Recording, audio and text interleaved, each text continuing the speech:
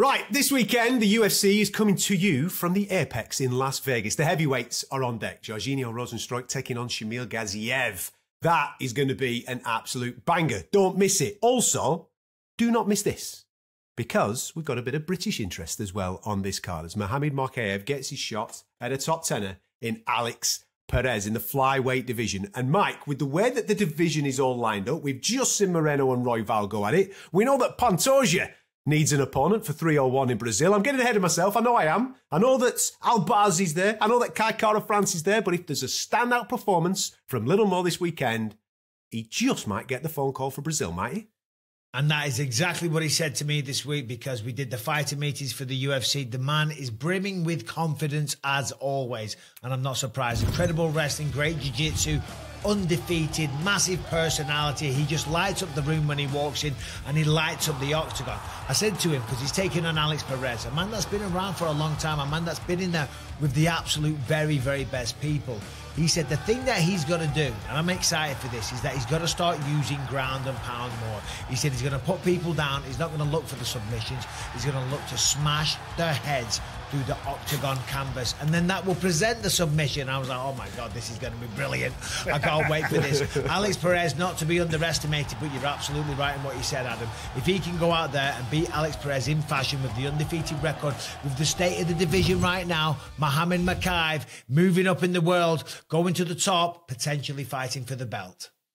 Perez is a little bit of an odd one, isn't he, Nick? He's had 10 cancellations since his last victory in 2020. I know he's had 2 defeats along that way as well to the very best guys in the flyweight division. But getting into the octagon seems to have been a bit of a problem over the last 4 years in the UFC.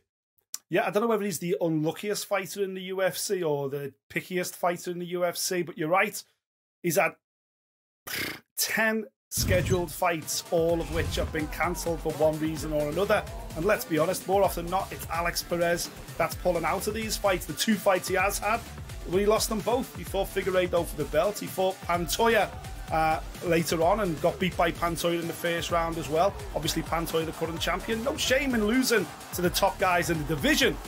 But if he wants to remain relevant, Alex Perez, at this stage of his career, he's got to be busier. He's got to fight more often. Now, he's up against it this weekend with Mo Mokaev. I think Mo is young, he's keen, he's undefeated. He's got this incredible confidence about him.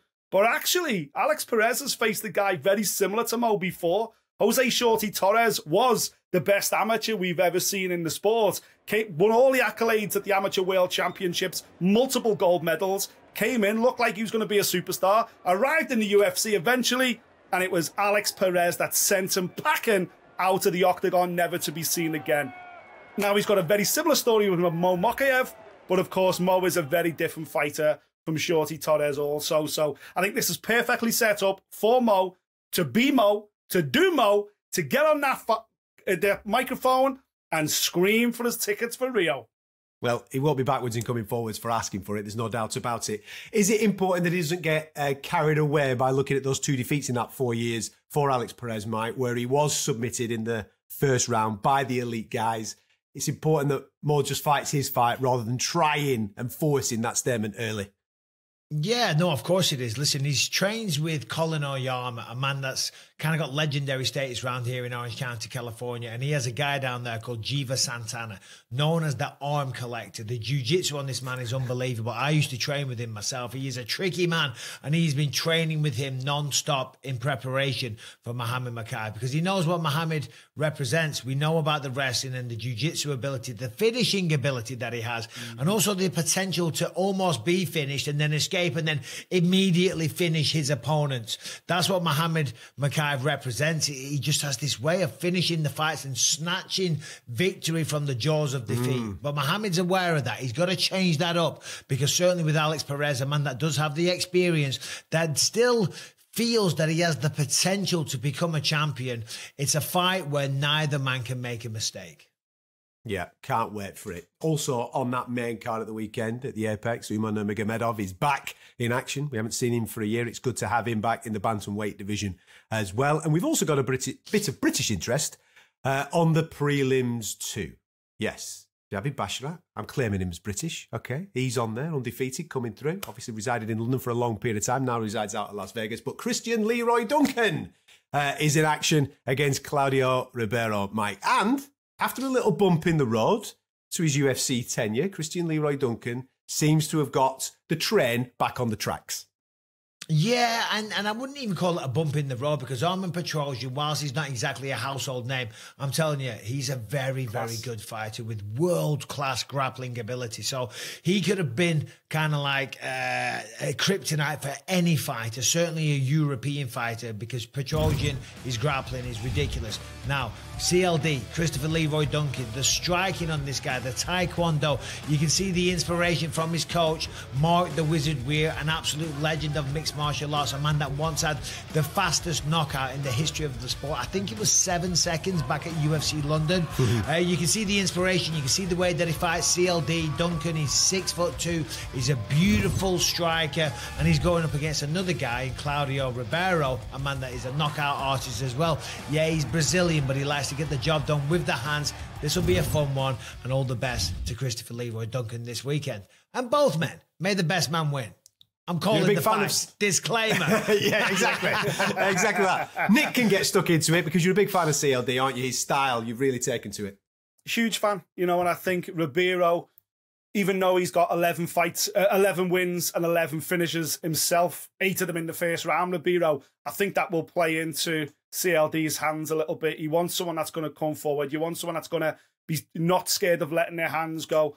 And I think that will provide with Chris with big opportunities to land highlight reel stuff. And he has got a highlight reel back catalogue from his amateur days. Another elite amateur, CLD was.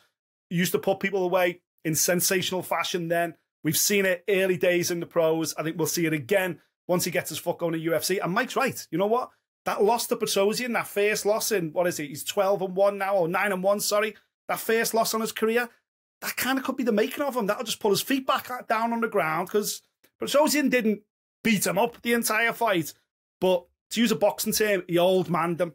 Just had too many tricks in his arsenal, and he taught CLD, listen, there's other ways to win fights. Everything hasn't got to be a spectacular knockout. There's ways to win fights by winning each individual 5-minute round. And I think he'll learn from that. He's come back and had a big finish since then. I think this is going to be a little bit of a smoke show, but I also think it could be a coming out party for CLD on Saturday night. Yeah, absolutely. And the best thing for British fight fans is that it's not an early hours of the morning type of stay-up job. That's right. Main card's 9 o'clock. 9 o'clock UK time, ladies and gentlemen. Meaning more Mokaev might be in the octagon around about 10:15, 10:30, something like that. All right?